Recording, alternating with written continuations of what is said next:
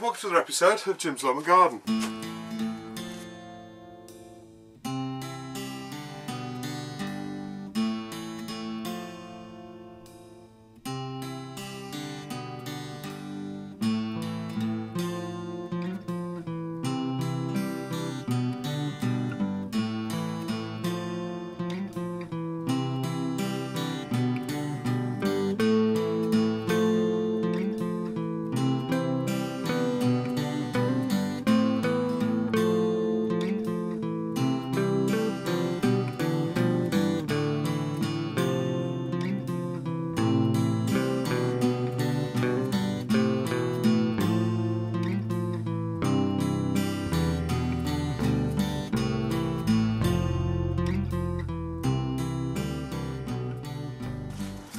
Okay, so as you can see with the asparagus, the plants have now gone brown.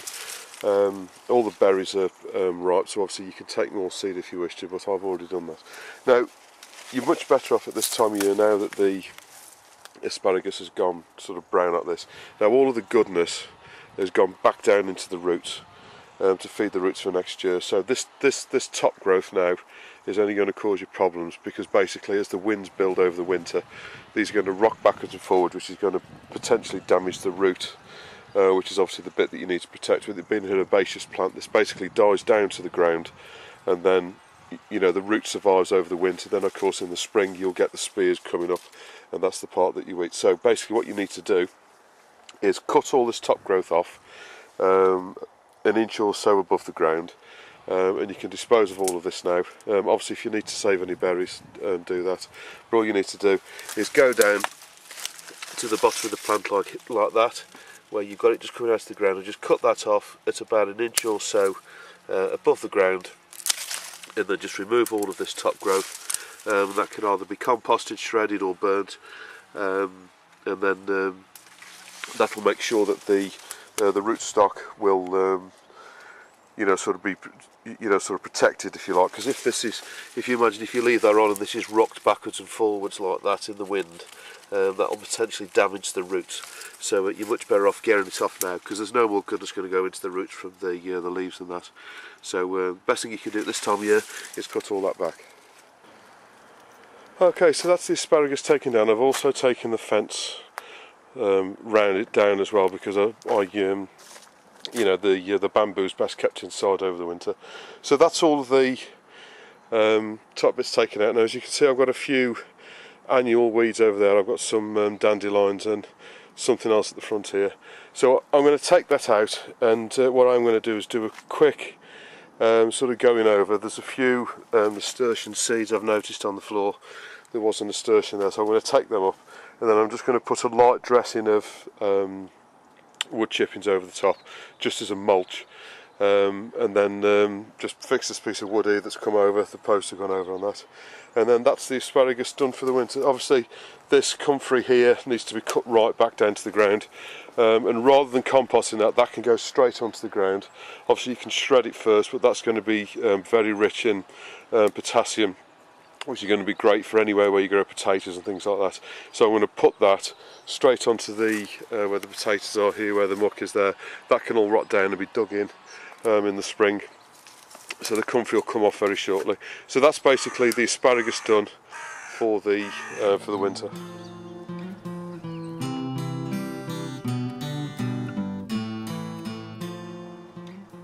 Okay, so the way that I do my raspberries, as you can see, these are the shoots that obviously grew this year. As you can see, there's still green growth on the top. And what I've done is I've cut out all of the sort of the old dead ones that fruited this year. And all I've done is I've just gone up the middle, and any that are tied back, which are obviously the ones that were there last year, because I tied them all back last year, I've cut out. So I've gone up so far, you can see there's still these dead ones in the middle. All the new ones are either side.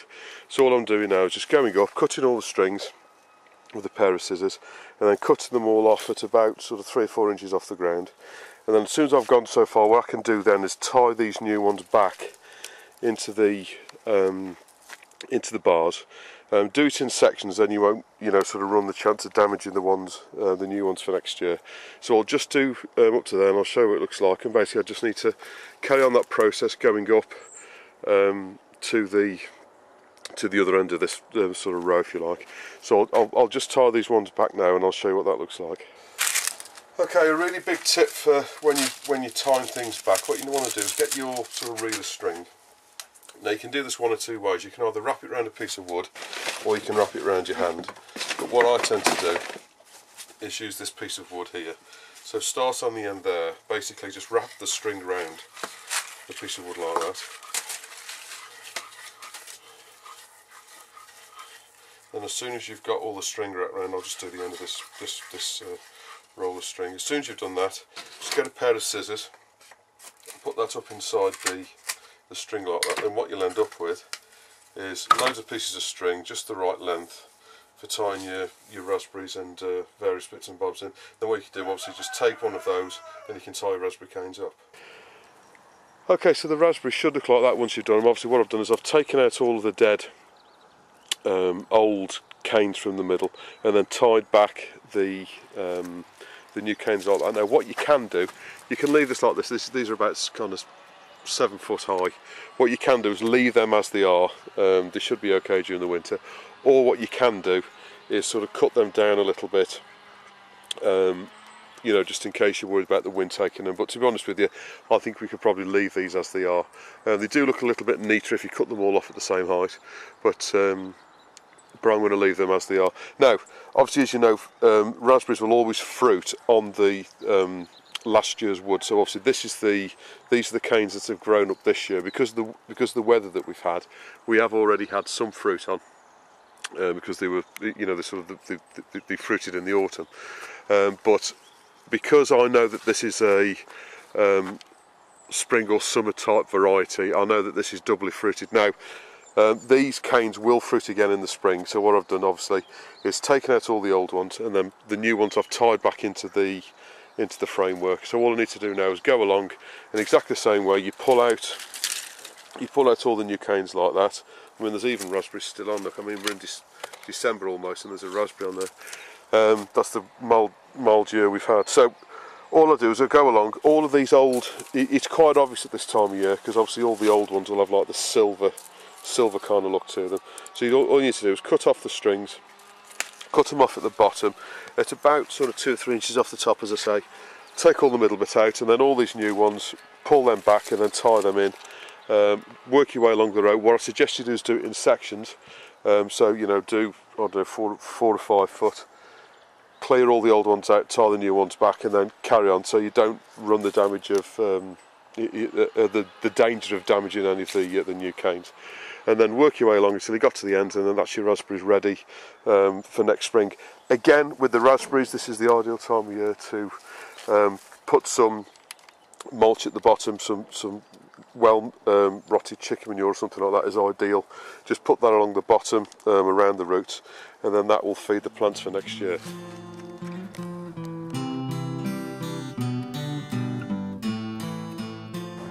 Okay, so you can see with this bit of frost that we've had over the past couple of days, the birdhouse gourd plants have really died back now. Now it's time, most certainly, to take the gourds off.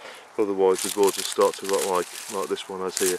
So all I'm going to do, with a pair of secateurs, just cut the gourd off so you've got around 2 inches of stalk like that, and then put the gourd either in a shed or in the greenhouse, ideally in the sunshine, just to ripen off a little bit more and start to dry it, because basically what you want to do now is to get these to dry out. Now, I've seen various people just leaving these on the ground over the winter and letting them kind of naturally dry out in the winter.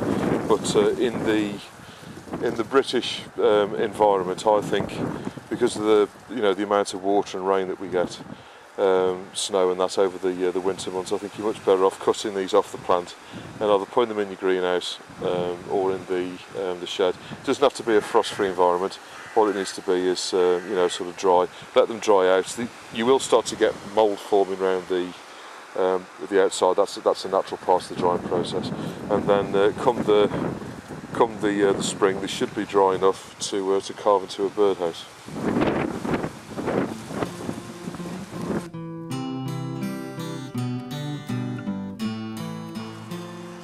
Okay, so as you can see, the Yacon plants, they're all starting to die down now. and this is not going to put any goodness into the roots. All it's going to do is start to sort of fall over like this. Now, I've had these tied up for a couple of months now, so it's really time to sort of take the top off. And all you need to do, obviously we're lifting the rhizomes before too much longer, and the crowns. This is a crown here. Rhizomes will be underneath, or the tubers. So all I'm going to do is basically cut the it's off sort of, I don't know, 4 or 6 inches above the ground, and then I'll dispose of the top, and then I'll dig these up as soon as you've had a reasonably good frost.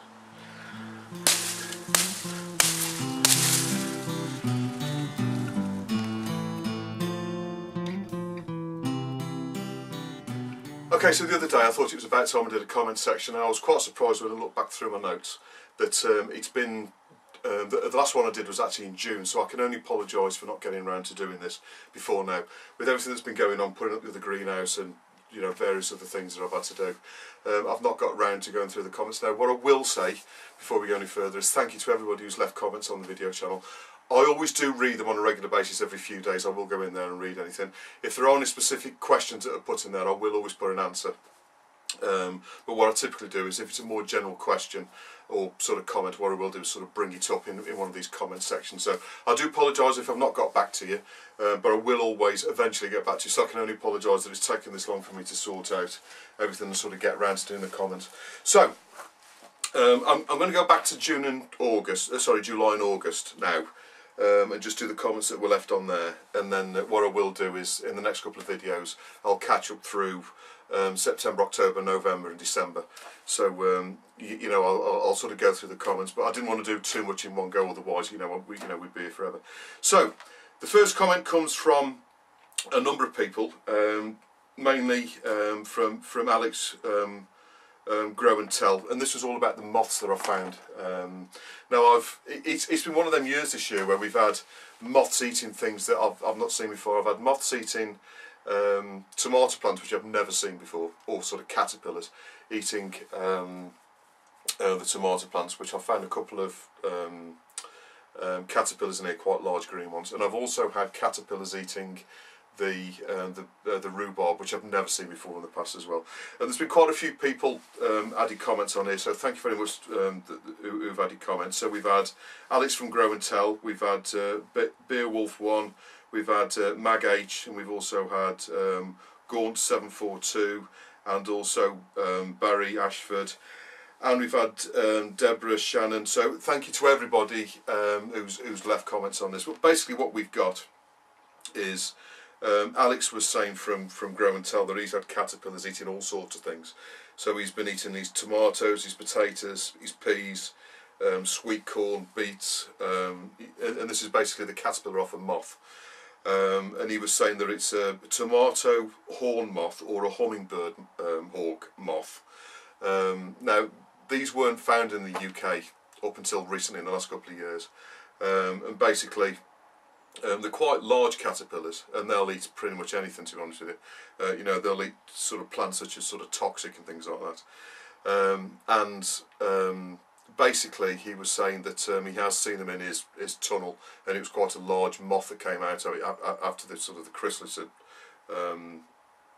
sort of changed and come out as a moth. So he said he's also seen them in the UK. Now I understand there's also another one that was detailed by I think it was Deborah, where she was saying that there's also another moth, just sort of going through the notes here, that was from Japan. I'll perhaps come to that in a minute, but basically she was saying if you see the caterpillar, if you see the caterpillars, obviously kill them. If you see the caterpillar with little white eggs on it, now this is a parasitic wasp, which actually lays eggs on top of the caterpillar, which will obviously kill them. And this is obviously a natural sort of predator for the moths. So obviously if you do find a caterpillar with these parasitic wasp eggs on there, leave it, don't kill it, because obviously you want these parasitic moths to kill the rest of the caterpillars if they do come. So thank you for all of your comments on that. I did do a comment in June on that one, but I just thought I'd sort of quickly round off with that. The next comment was from Christine Whiteacre, and she was asking about cucumbers, which cucumbers I grow. Now cucumbers, there's quite a few varieties of cucumbers out there. You know, there's some from sort of round, short ones, and you know, and then the more traditional sort of longer ones. You know, there's a whole variety of ones now. I always grow a variety called female F1. The reason being is it's completely female, so you don't get male and female flowers on there. The problem that you get if you've got cucumbers with male and female flowers on, if the fruits become pollinated, they'll turn really large and bitter and not very nice to eat. The good thing about the female F1 hybrids is they're only female, so you don't need to worry about taking off the male flowers. You can just leave them, and then you know whatever grows, you know, you can just leave it be, and then you don't need to worry about taking the male flowers off. So every flower that's on there is obviously female, and then they'll turn into a fruit.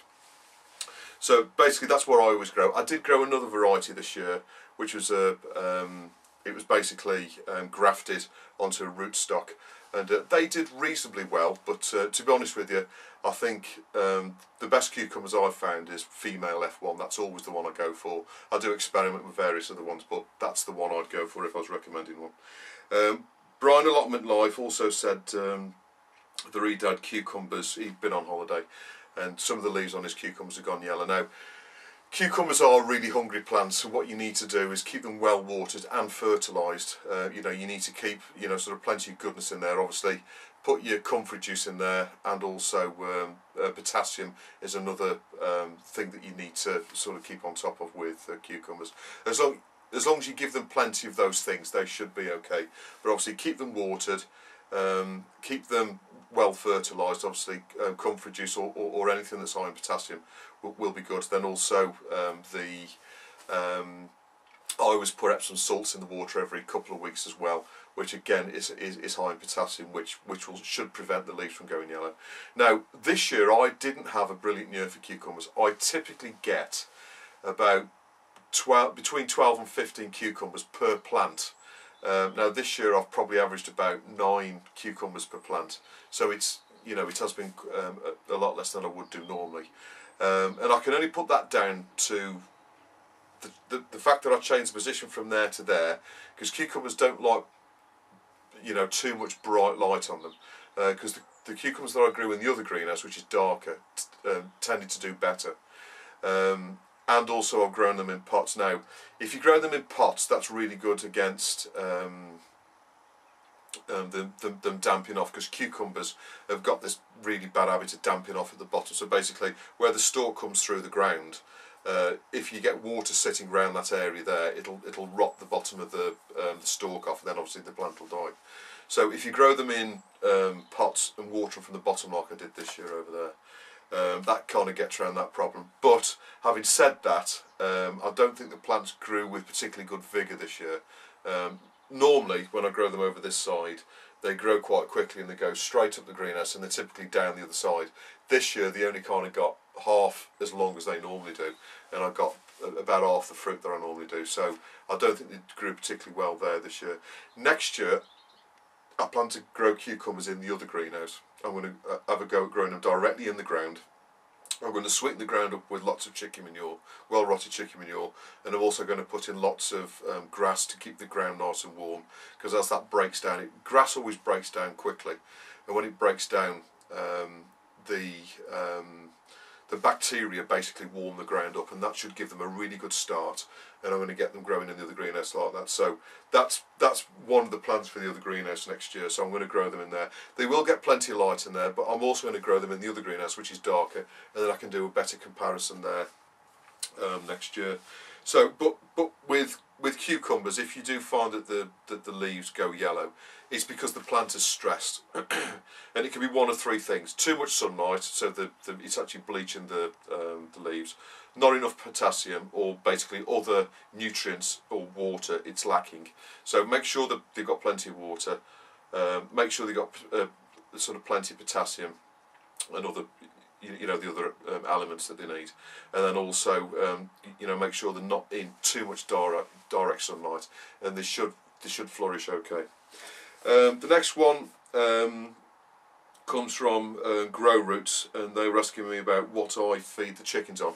Now, my chickens have a standard egg layers food mix, and that's important that you do give them some food mix, you know, for chickens, because you've got calcium in there which goes to form the eggshells, so that's quite important. So you can feed your chickens a whole manner of things really.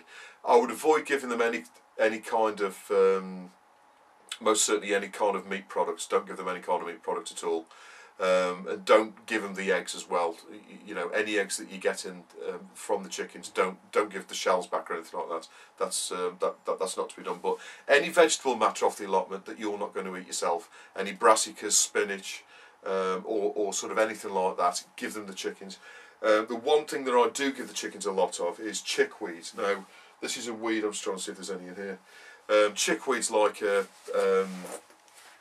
weed that grows really well on my allotment, and it's got small leaves on it. I can actually see some out the window there, and it grows all year round. So when I'm weeding, what I do is I typically put all of the weeds that are no good for giving the chickens into the bin, and then any weeds that the chickens I know will eat, things like dandelions they'll eat, things like chickweed they'll eat, anything like that, what I tend to do is put that in a separate bucket and I give that to the chickens, and then they'll scratch through that and eat it.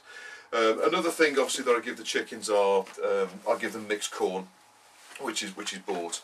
That's very good in vitamins and stuff like that. But off the allotments, the chickens do eat a lot of the plants that basically are not going to be used by me. So any gourds, pumpkins or anything like that, or any pumpkins that are not quite right, or any courgettes that are you know, sort of gone over, anything like that I give to the chickens. Tomatoes that aren't quite right, that I'm not going to use myself, I give those to the chickens as well.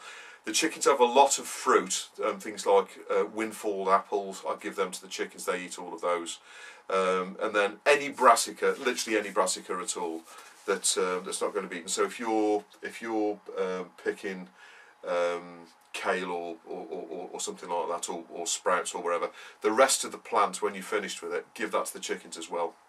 So any brassicas that are taken out of the ground, the root stock always goes into the bin, because of club root. I don't want to put that back into the ground in any way, shape or form, so I don't want to compost that or even give it to the chickens.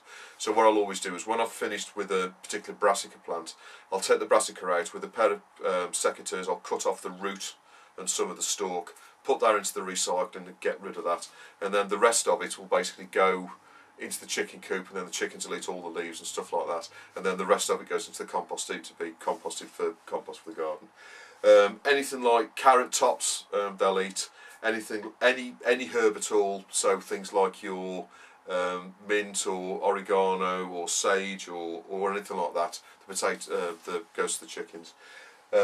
Any fruit, as I say, raspberries, strawberries, anything like that, which isn't quite, you know, you're not going to eat yourself. Give them to the chickens. They'll thank you for those.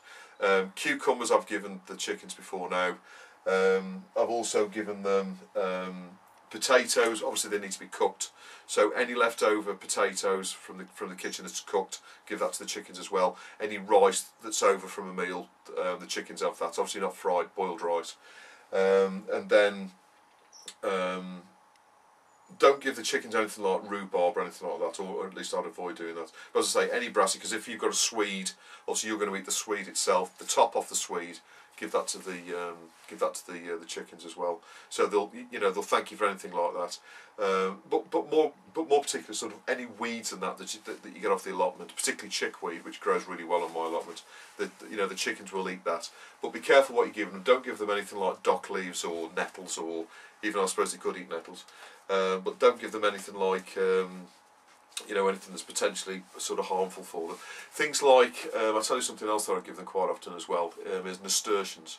Now, obviously, anything that we can eat, pretty much a chicken will be able to eat. So things like nasturtiums, the leaves and the flowers, the chickens will eat those. And if you give your chickens a good variety of food, obviously that will, sort of keep them healthy. Anything that's fresh is obviously full of vitamins and stuff like that. The healthier you keep your chickens, the longer they'll live, and the better the quality of the eggs you're going to get from them. So it's a win-win situation. You're only going to throw it in the compost if you don't use it yourself, so you may as well give it your chickens. It basically doesn't cost anything. The other thing is as well, obviously, sunflowers, they go to the chickens as well. I'll save a number of seeds, but this head here that's been drying out, That's been drying out in the greenhouse now for some time. That will go to the chickens. That will be hung up in the chicken coop along with the others. And the chickens will eat the way through that in the winter. What I do try and do is keep some of the sunflower heads a bit later on, so that as things start to finish in the greenhouse, in the allotment, you know, there's other things I can give them as well to try and keep them, the sort of things they've got going, if you like. But pretty much with chickens, you can give them anything. I'd avoid giving them any kind of meat product. Don't give them any meat or any fish or anything like that. Don't give them anything that's too spicy. But apart from that, any vegetable matter.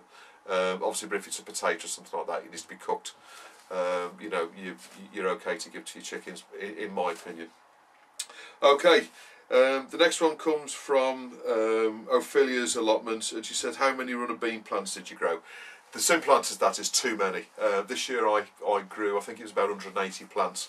Some of them were to give away to friends and family, but I ended up putting into the allotment probably around 130, 140 plants, and I had far too many bean plants, to be honest with you. Next year I'll almost certainly be growing less runner bean plants. This year was a bumper year for them. I got an amazing amount of runner beans. I think I had something like 56 kilos put into the freezer, and also I was chopping them up and eating them as they were fresh as well. So we've probably eaten about 60 kilos of runner beans off the allotment this year, and probably about 30 or 40 kilos went to waste as well. Okay, the next one comes from Sigrid Robert, and she said, "Why did the hollyhocks that should have been black come white?"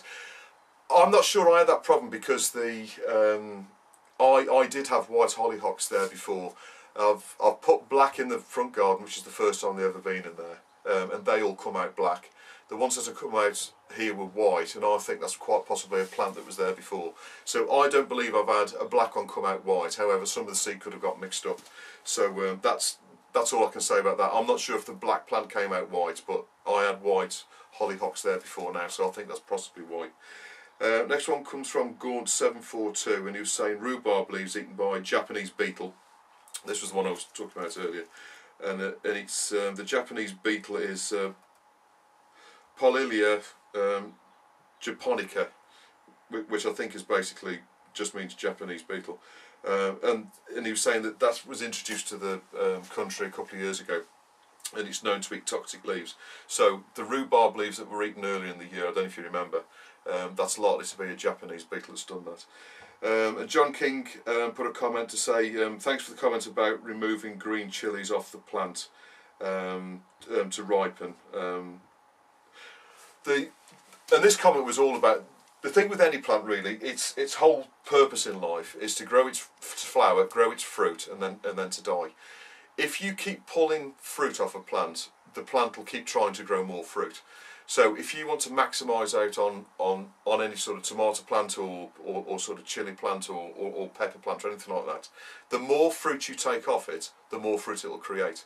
Because basically what you want to do is take the fruit off just as it's starting to ripen, and then the plant will think, "Oh, I've lost that fruit, something's eaten it or whatever, I need to grow more." So if you want to get the most amount out of any type of plant like that, tomato, chilli or anything like that, if you take the fruits off before they fully ripened, the plant will create more and more fruit. So that's the best way to do it. And also chilies will ripen quite nicely off the plant as well. So you can just take them, cut them off the plant, and then leave them on a windowsill or in the sunlight, and they will ripen off quite nicely. So you get more out of your chili plant for that. Jason Smith put the comment about how many weeds we've had this year. Now, I think we've had a record year for weeds this year. I mean, the potato patch, I ended up weeding about 5 times this year, and I don't think I've ever done that before. I think typically three times, possibly 4 times, I'll go through and give it a really good weed, and then you don't see any more weeds for the rest of the year. Particularly with the onions and the parsnips as well.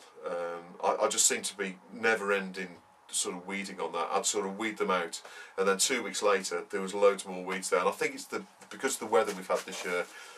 We had quite a dry spring and summer. It's quite warm, and then we've had the odd bit of rain here and there. I think it was ideal situation for weeds to grow, and I just think that's why they've all grown. So yes, we have had a load more weeds than we do normally. Deborah Shannon from the US has commented on a few things. Thank you, Deborah, for your comments. First one was the Dom Pedro planter plant that I showed you earlier in the year. She believes that this is called the 4 o'clock plant in the US, so you may well note that if you're from that part of the world. She also talked about going back to the caterpillars. She was saying that there's a bacteria that naturally occurs in the ground called Bacillus thuringiensis. I think that's how you pronounce it anyway, or BT for short. And this can be sprayed on. It's naturally occurring, so it's not harmful to anything. You can spray this on caterpillars, and it'll kill them off, and obviously it won't damage your plants, and it won't be harmful to anybody else other than caterpillars. So that might be worthwhile looking out for. So that's Bacillus, Bacillus, and then thuringiensis. That's how you pronounce it. Thuringiensis. So if you want to look out for that, that's possibly something you could use for controlling caterpillars. The other thing that she was saying about to stop slugs going onto pepper plants and that is there's also a substance you can put on the top of the earth that you plant your pepper plants in, and that's called diatom aceus. I'm assuming that's the way you pronounce it anyway. And this, you can put this on top of the ground, and slugs don't like it, so as they crawl across it, they basically don't like it. And she was also talking about a variety of pepper that she's been growing this year, and it's called Sunnybrook, and it's a pepper I think that came from Wales originally, and it's a pepper specifically for short season. So obviously in the UK we get not a particularly short season, but our season is a little bit shorter than other parts of the world. And she said that's a really good. It's a sheep nose variety, and it's basically grows quite quickly in a short amount of time. So that might be worth one. So that's called Sunnybrook. Karen Bibby also put a comment on about she was having a problem with young butternut squashes. And she's saying that the butternut squash would start and then to basically drop off. It's going to be one of a few things that could possibly cause this. Butternut squashes can be bad pollination. Now, what I tend to do, obviously, I grow a lot of calendulas and things like that. The reason for this, apart from the fact that they're pretty and they look nice and stuff like that, they attract insects into the allotment, and this is quite important.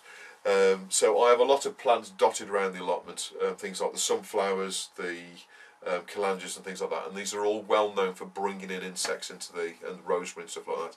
These are all well known for bringing insects in, and if you haven't got many insects by you, this could be a possible reason. So if you've not got many insects, obviously try to encourage them in by putting flowers amongst your butternut squashes, or what you can do is pollinate yourself. Take the male flower off. The male flower is going to be the one with the long, thin stalk behind it, and then basically take off the petals, so you just ended up with the middle part of the flower, and then push that inside the female flowers, which are going to have the shorter stems on them, and then that'll basically pollinate, and then you should get better pollination. That's possibly one cause. The other causes could be the plant is stressed, so in other words it's not got water, or the soil prep's not right, possibly the variety's not good for you, or possibly get some self-pollinating, and I've also put calendulas around them as well.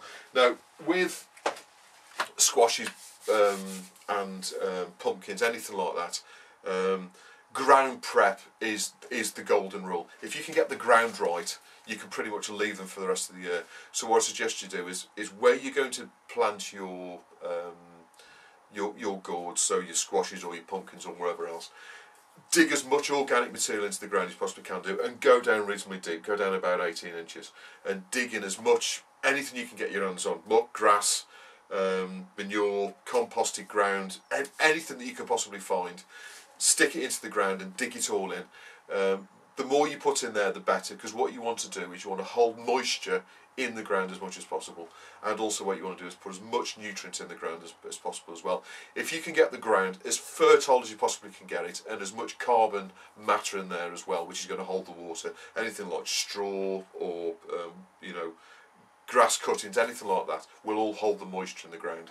and then when you put your gourds in there, your button squashes or your pumpkins or wherever else, all of that nutrient is in there. You won't need to water them as much because the water is going to be there, and then the plant will get away, and then it'll have all the nutrients there that it'll need to grow. And the plant won't be stressed, and therefore it won't be dropping its fruit and stuff. So that could be another reason why. Now, I found, and I don't know if, and I know we've had comments off other people as well. There was one from Jacko's allotment as well. I found that with butternut squashes, pumpkins and stuff like that, if you plant them and leave them alone, they tend to grow really well. They don't tend to like to be nurtured too much. The guy who's got the allotment next to me, he literally planted a pumpkin last year. He planted one pumpkin plant, and the pumpkin plant ended up being massive. He didn't water it or anything in the year. He just literally planted the plant and left it alone. And he had one massive pumpkin that was huge. I watered mine pretty much every other day, and I put fertiliser on it and all sorts, and my pumpkins were nowhere near as big as his, and it was the same variety. So that just goes to show, don't nurture gourds too much, because I don't think they like it so much. You're much better off spending the time getting the ground right in the first place, because any crop, it's all about the ground. If you can get the ground right, the plant will be away and you can pretty much leave it to it. So if you can get as much nutrient into the ground as you possibly can do, any manure, compost, as much carbon matter as you can, even if you're just putting in there sort of rotted down cardboard or paper or anything like that, which is going to hold the moisture in the ground, and then get in there as much organic material as you possibly can do to give you all the nutrients and that you need in there, and then plant your gourd plant in there, and it should grow away really well, and you should be able to just leave it for the rest of the year and just watch it grow. That's the best advice I can give you, because I've found with gourds, the more you faff around them, the less they're likely to do well. And the last comment comes from Fanster Farm Greenhouse, or Fenster Farm Greenhouse, should I say, talking about tomatoes, and I was saying how well the Moneymaker had done on this side compared to the Alicants that are over on this side, and I had got Moneymakers on this side that did well as well. Tomatoes, there's got to be, there's something like 4,000 varieties of tomatoes out there, and there's 700 species out there, and there are certain varieties of tomatoes that never seem to leave the shelf. Moneymaker is one of them. Now, to the best of my knowledge, Moneymaker as a variety is at least 100 years old. It's been grown every year. It's a well-known variety. I have had comments in the past to say that Moneymaker is not particularly tasty tomato, but I've always found it quite nice. And a lot of people say they prefer Alicante, but Alicante is actually derived from Moneymaker. If you look through the family tree, Alicante was actually bred from Moneymaker, and if you compare the two plants, they're almost identical. Flavour-wise, for me, they're almost identical. There's literally nothing in it. So, for me, Moneymaker is a surefire bet. If you're only going to grow one variety of tomato, I would strongly recommend grow Moneymaker, because they're easy to grow, they're heavy croppers, you get nice sized tomatoes. They're not sort of too big and they're not too small. They're nice sort of sized tomatoes like that, just a bit bigger than a golf ball. That big, and they're even fruiting in December. And for me, Moneymaker every year never fails. I've grown Moneymaker now for at least 20 years, and I've never had a bad year with Moneymaker. It comes highly recommended. They're easy to grow. The germination is almost 100%. If you put 100 seeds in, you're pretty much guaranteed to get 100 plants. You plant them, they grow away. They're reasonably resistant against blight. They can be grown inside and outside. As I say, they're heavy croppers and they're nice sized tomatoes. I like the flavour of these. I have had some comments where other people have said they don't find them too flavourful. But I always find with tomatoes as well, is you can very strongly, if you look after the plants and you give them all that they need, I think that improves the flavour of them as well. So I always put lots of comfrey, and I always put lots of muck and that in the ground. So I think that goes to help the flavour as well. But for me, Moneymaker is the tomato to grow in the UK. I obviously always grow 2, 3, 4 varieties. I always try and grow, like last year I grew F1, Rainbow F1. I also typically grow Garner's Delight, which is a cherry tomato, and of course Alicante as well. But for me, if I was to choose one tomato that I was going to grow in a year, it would always be Moneymaker. So, I hope this episode was of some use to you. Please don't hesitate to put any comments or questions you've got below and I'll always get back to you. And I'll see you on the next episode of Jim's on the Garden.